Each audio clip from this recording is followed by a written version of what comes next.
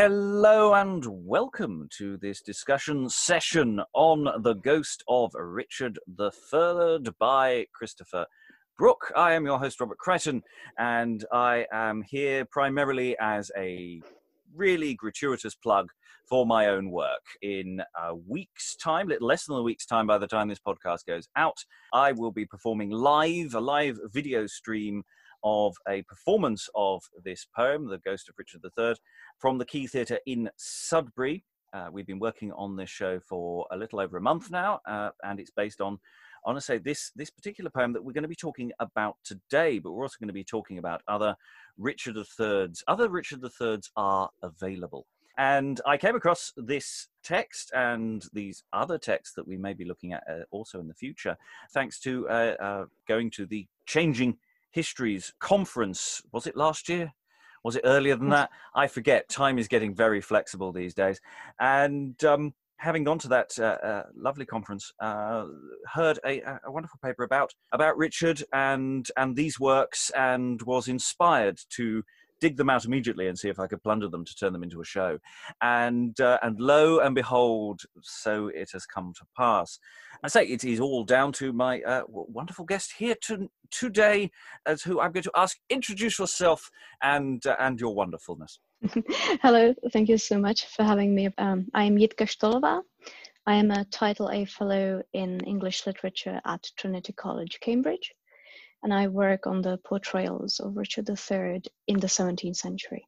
Excellent. So, as I say, there's a spectrum of texts that we can look at. There's obviously, there's one I can think of that I think many people will know, but there are also lots and lots of other bits and pieces available. So could you, as a sort of opening gambit, talk through some of those and also your relationship with them as well? How did you end up looking at this material? Well, I must say it has been a very long story. It all started for me in Prague during my undergraduate studies, where I focused on that Richard III you're thinking of. And then for my master's, which I also completed at Charles University, I was looking at the pre-Shakespearean portraits of Richard III as a definition of about a century of portrayals, which really spans the very exciting and very turbulent decades right after the Battle of Bosworth, 1485, the moment when Richard's posthumous reputation started unfolding following his death. And for my PhD, which I completed at Trinity College, Cambridge, I looked at those portrayals in the 17th century. And I was also following this project during my first junior research fellowship at Jesus College, Oxford. And then I went back to Cambridge to complete this as a postdoctoral project. So I'm currently working on a monograph covering this idea, Richard as a reflection of a historical figure, and also Richard as a myth, as it were. And I should also add that I'm simultaneously editing a bilingual edition of Richard III, English, Czech, and that's also very exciting to see how that works at the intersection of two languages. So you're talking about the intersection between history and myth, but then there's a difference to some degree with what they considered history then to what we today might consider a more accurate or a different interpretation of events. And so the texts are sort of doing a dance with that. Is that a fair generalization? Absolutely. That's one of the interesting things you have with this character. He is very liminal, very extreme in perceptions. Tyrant, usurper, murderer, you have it. But also you can examine on the slight shifts that happen with his perception, how history was understood and how that mythology was understood. So it feels really significant. I'm not necessarily speaking about those shifts from the black to the white legend, those really big, strong views one might have, but it's the slight things that really become much more prominent in the 17th century than they do previously. So that was partly the reason why I focused on this period, because suddenly you examine that symbol of tyranny through new historical circumstances and also in a obviously fresh light of a evolving literary tradition. And also art, that's another thing I look at, the way he was portrayed, not just in paintings, but also engravings, woodcuts. And it's a fascinating story that becomes just not as straightforward as one might perhaps expect necessarily. So obviously we know of one quite famous play version. We have been reading in the as part of our exploring sessions, we've been reading The True Tragedy of Richard III as well. This session is all about the ghost of Richard III. What other Richard III's are available? Shall we say text-wise? Right. The story starts mainly, well, it starts with ballads and then with chronicles, Polydore, Virgil, one of the early sources that we have, and of course Thomas More, that becomes super influential, but unfinished. So when the chroniclers such as Holinshed start taking over the text, they obviously added, there were loads of other people playing with the story. We also have a Latin play, university drama, which was performed right next doors to me at St. John's, Cambridge, over 3 nights, a hugely long play, and everyone was involved, I think, except for the bedmakers, I'm sure, because otherwise the cast list doesn't make any sense. So it was a big story of, behold what will happen to you if you become a tyrant. Don't do it. A really important moment came with poetry. Richard always had that poetic incarnation. I mentioned ballads already, something like the Song of Lady Bessie, which shows him as a tyrant, unsurprisingly. That's very early on. But really something which is very important for our text today is a tradition of poetic collections called the Mirror for Magistrates. That was a hugely influential collection of poems, first published 1559, and then it went through loads of reprints and loads of editions. And it basically contained, speeches, almost soliloquies of various historic characters who emerge out of hell, come say, look at me, what happened to me, don't do it, or pity me and also don't do it. And then they go down to hell. And Richard emerged as one of those characters in a poem which was remarkably not good. Even the original editors were not quite sure whether to include it. And then someone said, oh, actually, but the subject matter is so crooked that it would not be fit if he had a nice poem in which he would feature. So a good way to get away with poor verse, as it were. I love that. I love that's an idea of just going, yeah, well, the character's not very nice, so yeah, I can phone it in this week. That'll be fine. Absolutely. Well, and it's nice to see that it began to be seen as a bit of a problem, or at least some people in the 17th century thought, well, let's revisit it. And they didn't necessarily paint it in more positive colors. As I said, for me, it's not a dichotomy of good, bad, but certainly some better poetry. And one piece which influenced our Christopher Brooke was a new edition of The Mirror for Magistrates, 1610, so only 4 years before this poem was published. And it features New Richard, and very much in that idea of the rise and fall of great princes who turn tyrants. And this is one of the threads that we can recognize in the ghost of Richard III. So interestingly, in the first decade or the second decade of the 17th century, we have 2 spectral incarnations of Richard III. So yes, I think should we start talking about the ghost of Richard III, the poem itself.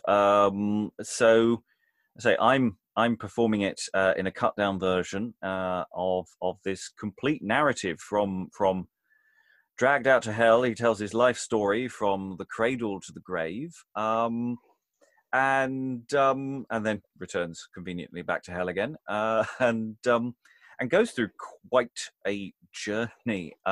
So it was written by Christopher Brooke.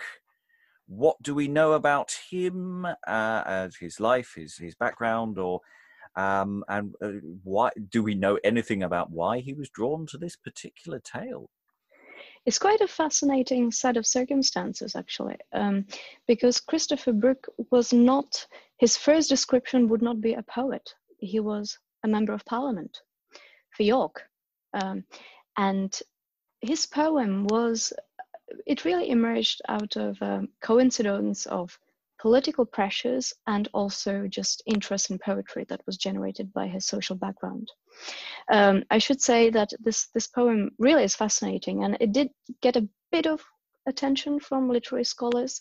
Michelle O'Callaghan has done some wonderful work, and also Philip Schweitzer, but it still remains, a lot remains to be said about it. So it's wonderful that it gets its own stage within this project. So why did he write it? Well, when we think of Christopher Brooke, we should imagine a person who is very well educated, possibly educated in Cambridge. Then he became a lawyer. Then he joined Parliament. And he was also very much in touch with the literary culture of London. He forged very solid friendship with John Donne. They were actually neighbors for quite a bit of time. They lived on the same street in London. He knew Ben Jonson, who contributed one of the commendatory poems. We know that among his friends was Inigo Jones, the famous architect and mask designer, as it were. So a really interesting intersection. That was the literary part. So he was really drawn to it, but he didn't publish much, actually. This is the most substantial piece. There are a few other bits, other pieces of literature where he might have contributed, but this is the most solid bit. The other part. Sorry, yes. I just wanted to just jump in, because you mentioned the sort of dedicatory poems at the beginning of the text. Now, is this a good time to sort of jump in on that, because you mentioned Ben Jonson? And all these others, there's a lot of material there, but it's a real mix as well, that I find absolutely fascinating. I particularly like Ben Jonson's, and being placed as the last in the selection, I think that's because he doesn't write a long poem, does old Ben. And to his friend the author upon his Richard, when these and such their voices have employed, what place is for my testimony void? It's a sort of everybody else has already spoken, I don't need to say more. Will that do? Absolutely. No, and some very good names. I mean, Ben Jonson, possibly the most recognizable one, but we also have George Chapman. We have a few others. But yes, I do agree with you that Jonson's poem is curious. It comes at the end, and it's good, and the subject is intriguing. The last two lines are really quite striking. I would wonder whether you would be able to read them out. My suffrage brings thee all increase to crown thy Richard, raised in song, past pulling down. This is brilliant. So we have Ben Jonson crowning Richard III ultimately in that reputation quality of the poem. And of course, this is so fascinating because we know that Ben Jonson, he was paid to write a play called Richard Crookback. Either he wrote it and it was lost, or he didn't finish it. We don't know. But this is one of a few cases when Ben Jonson writes a commendatory poem on a poem about Richard III. The other one is going to be John Beaumont. And we can see glimpses of Jonson's thinking about the subject. So yes, tyrant, all that, but also certain greatness, that to crown thy Richard raised in song, past pulling down. That's a very decent endorsement, I think. It's interesting. We looked at a while ago on the podcast Mortimer, his fall, or what survives of that. He didn't finish it, and to a degree barely started it. But the way he portrays Mortimer in that feels very similar vein. He's this difficult figure who, you know, is both potentially villain and also praiseworthy, and it really that connection, I seem to recall, is it feels really interesting within that idea of things that Ben Jonson might have been drawn to, and then some things survive, some don't. I would just add that it's important to remember that this is published in 1614, big year in history, the year of the adult parliament, so called by James I, who basically, he as well as his son are going to have huge problems with generating money. They just can't function very well in terms of finance. And that's a moment when he summons the parliament, tries to generate extra taxes. And here the really heated problem, and the years before that, was something called the impositions. It was basically the right to impose extra taxes on things that you would import. And taxation was normally seen as privilege of parliament. And the king was saying, no, that's my privilege. And it really generated a lot of problems. We see the debates that are going on with, you know, Charles I later on. They very much had roots at that time.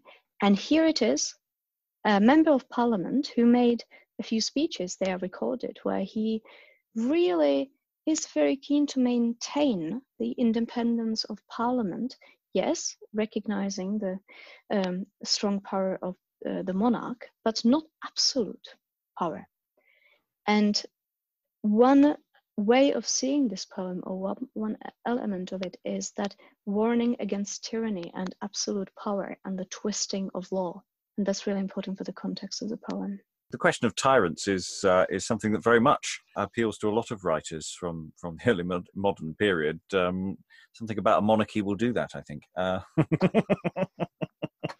Very much so, yeah. Richard will end up being a very useful example for very different parties. So when we reach the Civil War, you will have both the parliamentarians and the royalists somehow finding something in the story that they can claim for themselves. So he becomes super flexible as a historical example. The poem itself, where do we start with the poem itself? Probably at the beginning. So he's dragged from hell, and he's not desperately happy about this process.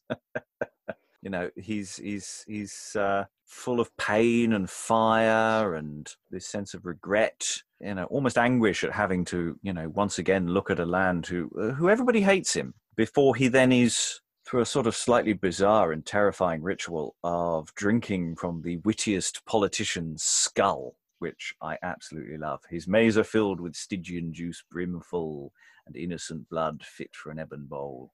I quaff to all damned spirits. And then he tells his life story. So, you know, for you, that opening and what's happening with the character of Richard. I will start by saying that one thing which really will become something we will be repeating a lot, coming back to, is that this Richard is really intelligent, really witty. Not all Richards would be, as it were, in the tradition. For example, for Ricardus Tertius, yeah, I think there could be a debate.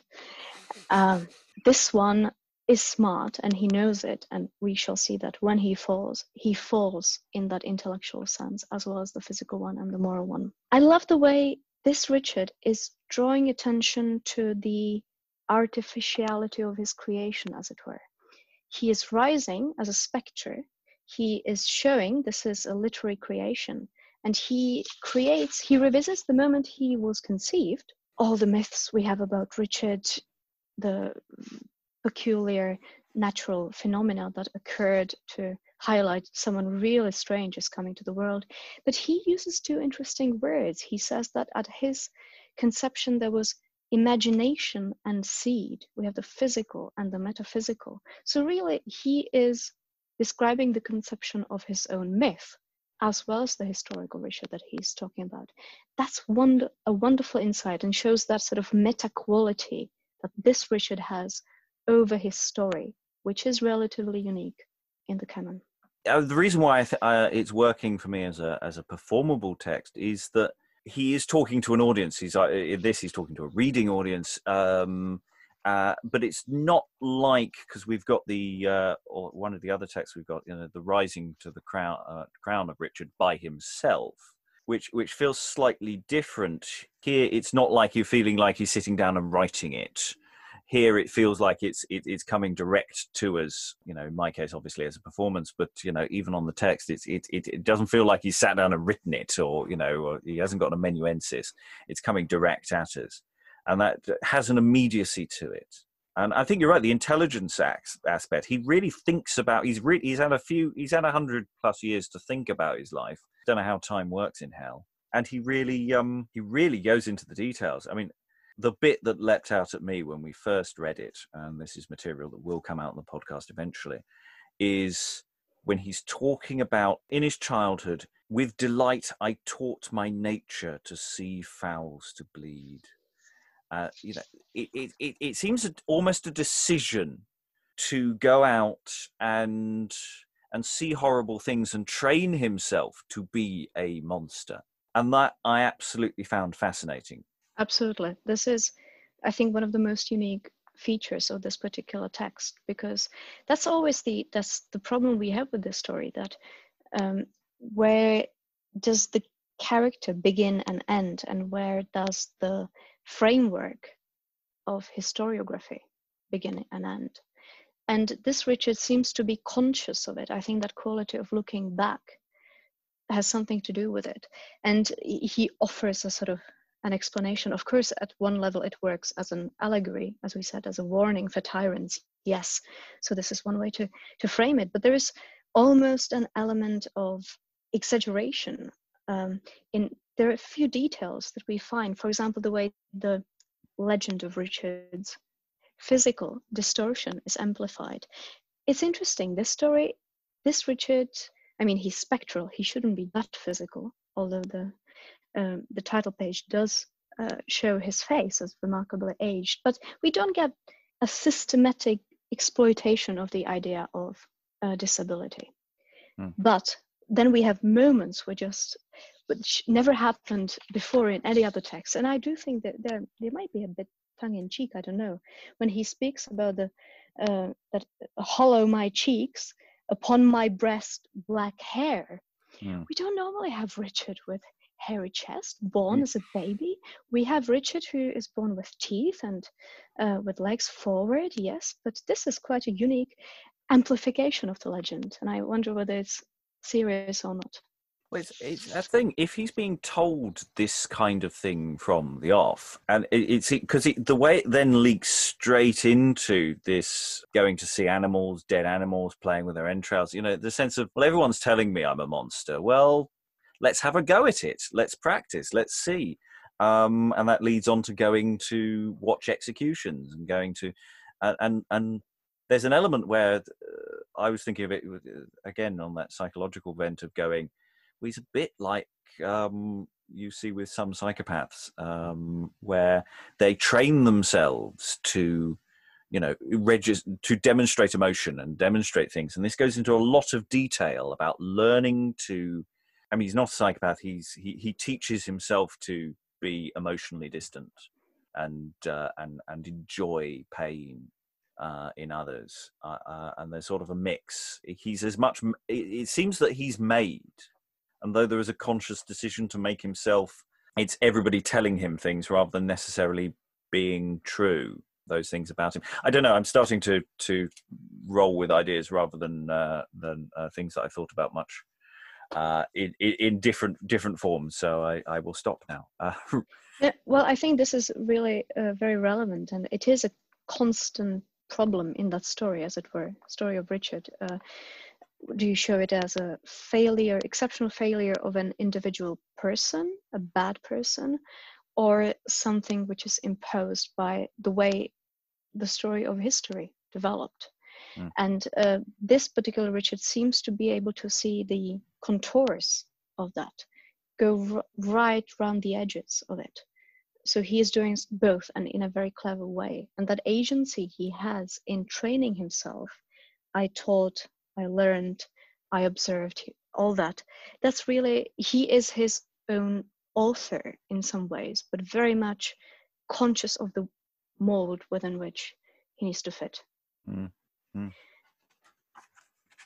And that intelligence, we see, he really is creating, of course, this is also a travesty on the, educated prince, humanist prince who should be ticking all the good boxes, and he is sort of ticking all the bad boxes. So there is that irony as well.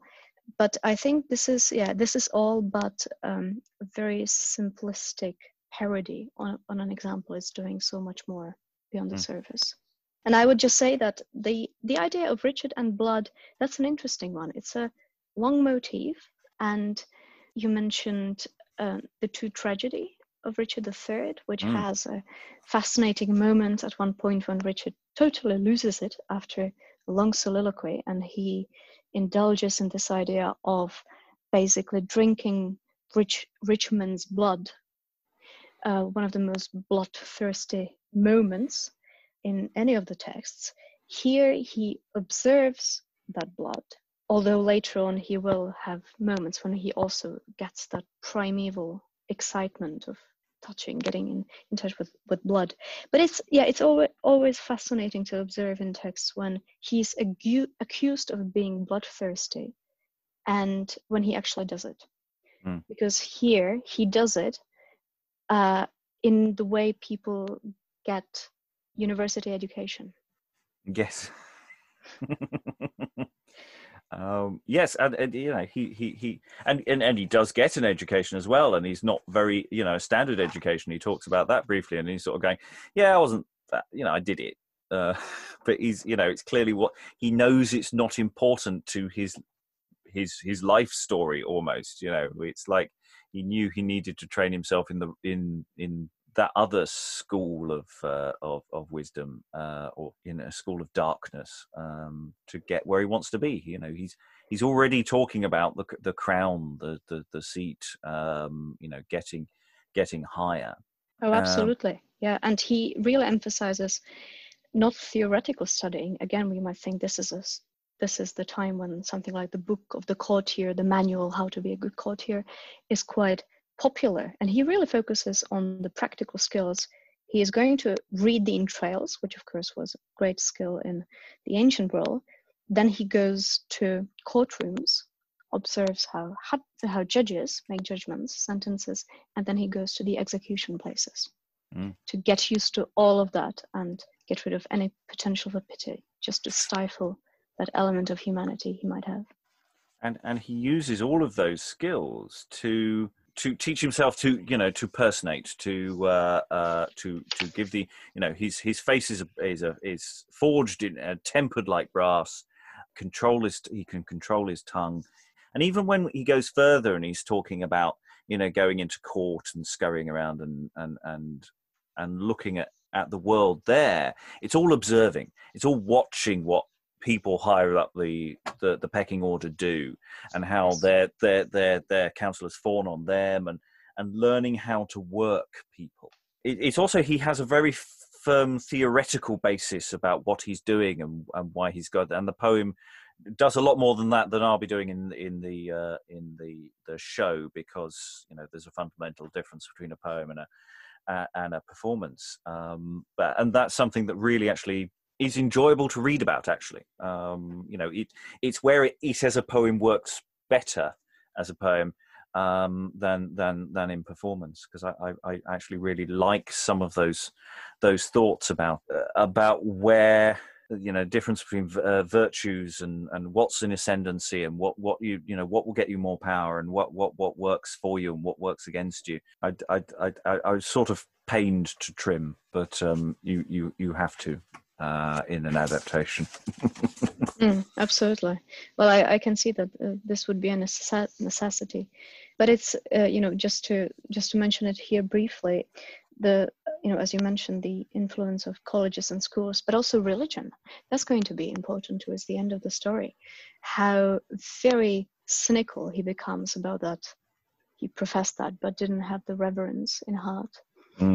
So he is, as you say, using all that he can use to get where he needs to be. What you haven't mentioned is the poem is structured in 3 parts, and that's broadly speaking. The first part is very much about his birth, his nativity, and is titled His Character. So it's very much setting up all those stalls before getting too much into what we might call plot, as it were, the legend of Richard III. And here we sort of enter the Wars of the Roses, basically, don't we? With a vengeance, and he loses his father quite early on, and does his first murder as well. Always nice to get that in nice and early. So thoughts about that opening of the legend?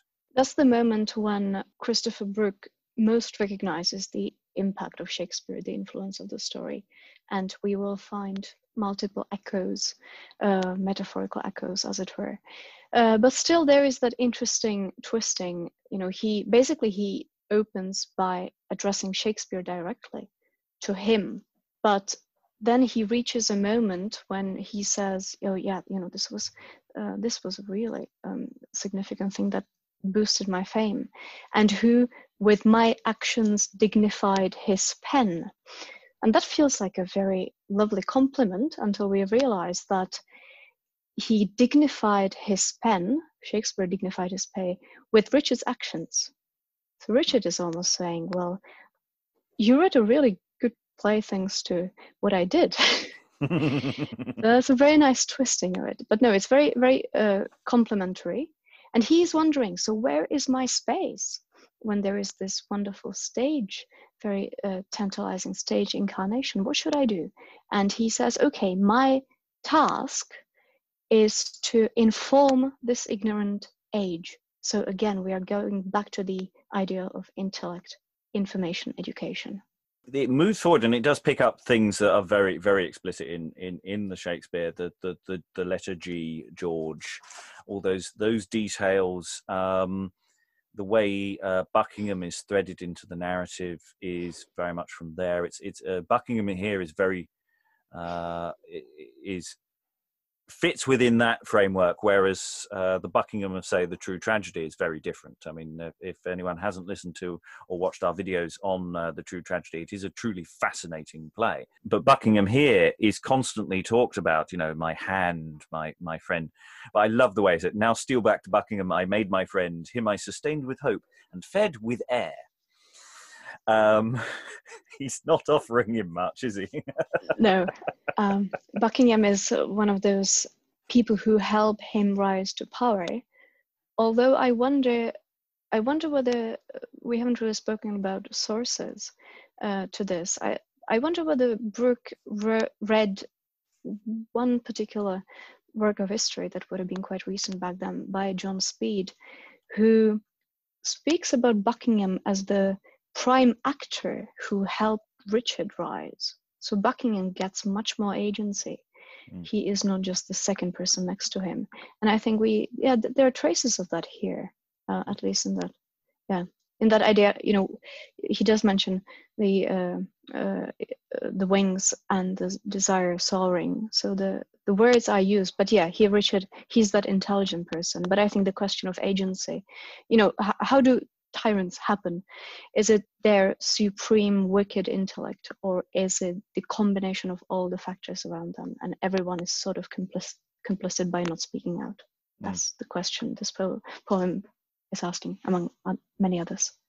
I mean, it's interesting the way Brooke talks about anyone who is opposition as, just going, well, they were idiots, because they weren't very strong. I don't have the line in front of me, but I think it's when talking about Grey Rivers at Vaughan, fighting me when they weren't strong, right, it has nothing then, and it can't win, and they were idiots, and Hastings to a degree ends up in the same boat as well. If you don't have a power base, you see, I've worked, I've trained myself from a early age. I know how to do this game. You don't. And I find that really interesting. And the poem really goes into that sort of theatrical thing from Richard's life of, putting out to the public the arguments for well, let's get rid of these princes. They're illegitimate, honest. Where's the birth certificate? Kind of thing. And he's got his own mouthpiece in Dr. Shaw, who I absolutely adore. It's lovely how this bit with Shaw arguing, really, everyone is else is illegitimate, is just Richard. And the poem rehearses that stumbling and the repetition and the coming to the cue, which is actually something that Thomas More writes about. And we don't have it in the True Tragedy, for example. There's something super theatrical even in the original, big quotation marks, original story of Richard III, and the orchestration of power and public performance that really tries to convince the public that this is the right way forward. The poem is very conscious of that power. Yes, I'm very aware that I had to trim elements of this which slightly distorts its meaning. So that sense of he's supposed to come on cue and then he doesn't, is a bit late, and the whole thing's a bit of a disaster. It doesn't go very well. Which it's really nice in the poem, and I absolutely adored. But it was a case of, I have to apologise to Christopher Brooke that we needed to move the narrative forward, so it was moderately successful, and in the end, and we go straight to Buckingham doing the same but with different people. I love the way he talks about the sort of the wealthy, the wise, wealthy magistrates. I like that as a combination. It's not the are they wise or are they just, no, they're wealthy, and the way it's actually laid out there is it's almost like he just goes wise wealth. It's like he deliberately stops saying the word wise, and I absolutely adore that. The following line, such they were then, or whatever they are now, again, we really are reminded of the context of the problems of James I's reign and the disillusionment that people feel. So yeah, history is sort of compressed now and then, maybe happening at the same time. You can see the present moment through the prism of the past and realize something really important about what's going on with you right now. And it's obviously he gets the crown, and then everything gets much darker. And it becomes much more internalized because he contemplates killing the princes. And obviously that's where his relationship with Buckingham goes downhill, and he has to find Tyrrell to organize the murders for him. But from that point onwards, that sense of the walls closing in on the character seems to be increasing. And we move towards, by the time that he kills the princes, he sort of has a nervous breakdown in the text. So any thoughts on sort of in that sort of direction of Tyrrell, the murder, and then that closing in? Well, absolutely. This is a absolutely fundamental moment in the story, and it has always been portrayed like that. Going back to Polydore Virgil, there is that moment of crisis once he reaches the crown, and then it goes downhill. But here it's really realized as a intellectual, moral, even physical breakdown.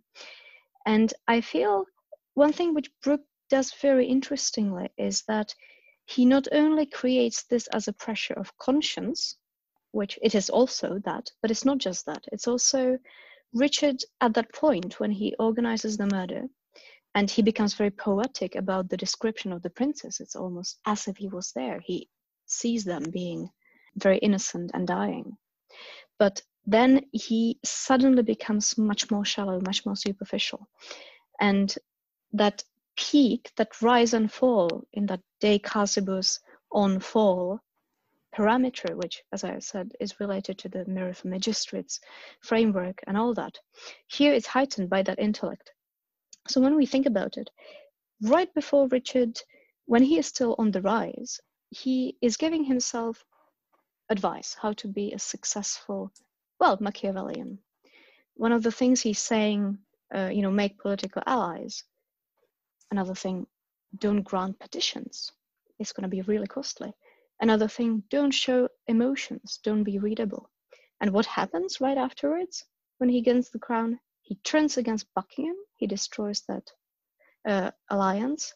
Then he asks Tyrrell to kill the princes who is a very self-interested sycophant, we could say. Mm. And ultimately, he loses control over his behavior. He becomes readable. So I think the reason why, for me, this fall in Brooks's Ghost is so sharp is because he falls not just according to the pre-existing parameters of the genre. He falls from his own preconceived greatness, as it were. Mm. There were ideas that he rejects, which he himself constructed. There's an interesting thing that this may be more a performance thing adding on to a text, but when he starts talking about the princes and he talk about all the presaging storms and all the stuff around that, and then he starts effectively victim blaming them by going, well, they knew it was coming. They were there, they saw they knew, and there's a sort of weird the angry comet thirsted to be fed with their heart's blood. They knew these storms should cease, almost like it's their fault.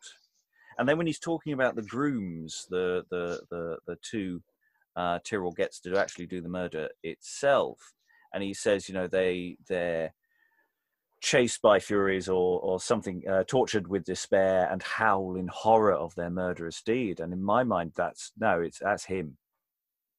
That's him. He's projecting that onto somebody else, and that's something because that leads straight into this long discussion of losing control of himself bodily as well as mentally. He's talking about he has a total breakdown, and there's something very lived about that and very detailed that I find really interesting.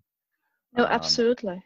The moment when before he has this breakdown, he has one of the most wonderful lines for me in the poem, when he is trapped in these doubts, and then has that, "No, Richard, in thine own power still be free." The declaration of complete independence and justification of what he has done for himself, which is so important for his intellect.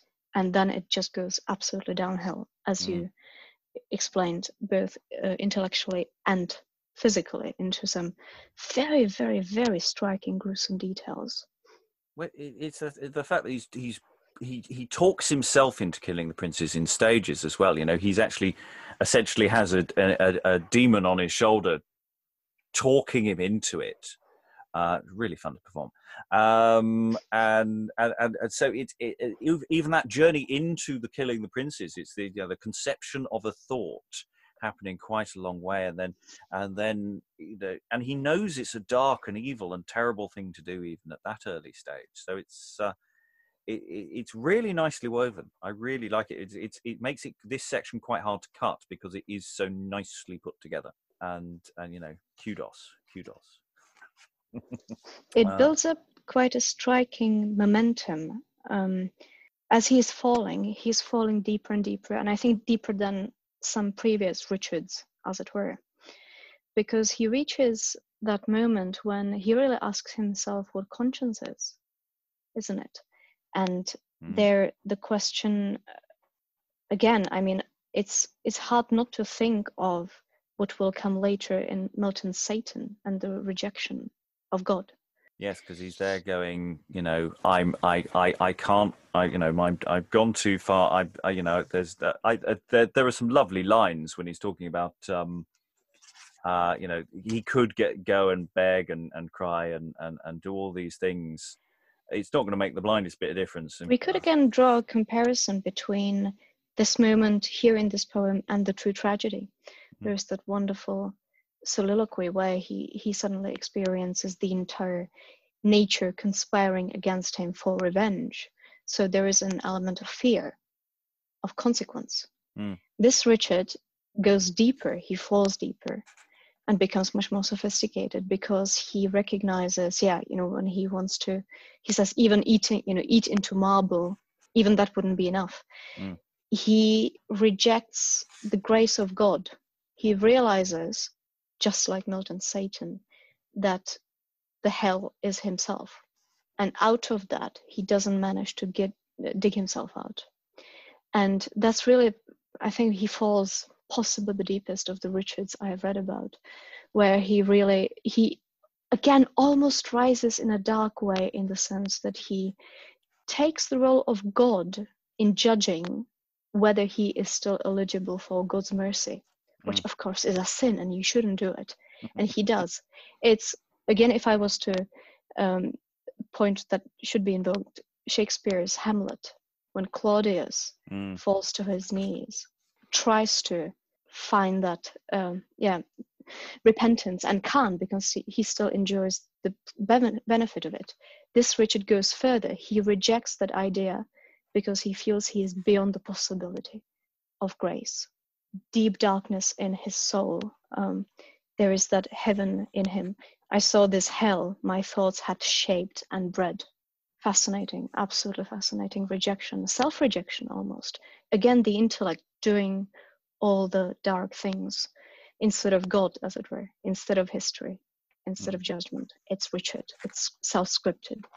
Because by this point we are into the narrative of Richmond is coming. You know, it's not just internal foes that he's fighting as well. There's just that on the distance. There is this potential rival who's coming, and of course we all know where it's going to go. And we're moving towards the final curtain as we go into the sort of the final section of the poem, with the as we head towards the Battle of Bosworth. I really like Richard's descriptions of how he can't really trust his own men because they don't love him. These are a company of frozen hearts, you know, and he's having to bribe some of them really quite extravagantly to stay on board, as well as, you know, hold some people hostage as well. And whereas everyone loves Richmond. Everyone loves Richmond, isn't he great? So yeah, it's that building of that sense of despair. You know, he's pulled out of himself by war rather than by recovery, as it were, from his cogitations. And again, we get the sense of gruesome ending. That's another moment when after Richard falls, as it were, we didn't really speak about it, did we? But the sense of physical disintegration here at the end of the death, at the end of the battle, it becomes the brain that spills out of his skull. Oh yes, I find performing that it weirdly is almost dispassionate. In a weird way, it's like he's standing and looking at himself. This may be a projection onto the text, but it's just, they charactered in wounds my tyranny, and thus performed my bloody tragedy. And so my brain they dashed, which flew on every side, as they would. And he gives examples for each one of how he sort of deserves it, you know, and there's knowledge there, which he perhaps didn't have at the very beginning. Yes, so spoilers, by the way, everyone. He dies at Bosworth. He doesn't win. And I mean, the battle itself is actually quite swift. There isn't that much battle action, and it moves with a right lick. You know, once signal is given, it just goes on and on and on and on, and all these images of blood and swords in flesh do sheathe. You know, these very aggressive images that we're getting, following on from this dream sequence, which possibly we may have seen elsewhere in form before. But yeah, we get to that final death, and I mean, do disagree. That's just how I'm sort of playing with it in performance, and you know, it's slightly out of some of the context because I've cut the text. I think that's a very astute reading, what you're saying, that he looks again at himself, his fate, his historical fate, and the way it was depicted in the sources. And it's nice to see Brooke being quite precise about quite a few things. The fact that he takes down Brendan, who was on Richmond's side, so he has that detail of a name. We would find that in Holinshed. The fact that he died not in a one-on-one combat. He was overwhelmed. Again, accurate. And of course, the brain. I mean, that's a very nice detail for us post 2013 when they found him, because now we know that he died by having a very severe head trauma. Yes, almost all the details there feel accurate. It seems like quite a good representation of it all. So that's kind of why I went with the clinical nature. I mean, in a different universe, if I was using projection and doing all sorts of things, you would have X-ray images and stuff from the actual archaeology would actually be quite interesting to mix in with this, because there isn't much in this where I'm sitting and going, yeah, we don't quite think that anymore. It's all mostly the spin, which is the that element. Then he's dragged to hell. Absolutely, yes. And back to our imagination. And I mean that just to briefly stay with the idea of that brain spilling over, I was checking this, and it's peculiar that we don't have that many original sources that would mention it. That particular detail. It occurs in the Song of Lady Bessie, which I said was very, very early, basically from the late 1480s, right after the battle. There is a detail of that. But then with the dramatic sources we mentioned, they don't really show it. And the chronicles, they mentioned that he was dragged on a horse, here also implied, but mentioned in fact, but not the detail with the skull. We have it with John Beaumont, and now we have it in a photograph of that skeleton that was unearthed, and that shows it very precisely. So we may wonder whether it was, conjecture, or was there any sort of popular knowledge of that battle lingering over, which didn't make it into the chronicles, but would come out as metaphorical details. Who knows? But it's striking, absolutely arresting, spilling of the brain. And because as we're on Bosworth, of course, there is the other variation we haven't mentioned, I think, explicitly. I think you mentioned Beaumont, but I don't think we've actually mentioned the title. But there is another poem called Bosworth Field, which is, again, very, very performable, and something that I'm looking at as a future thing for more of an ensemble piece. But that's another wonderful part of these interweaving texts, because that's full of detail. This battle is very short, but Bosworth Field is it's got all the action.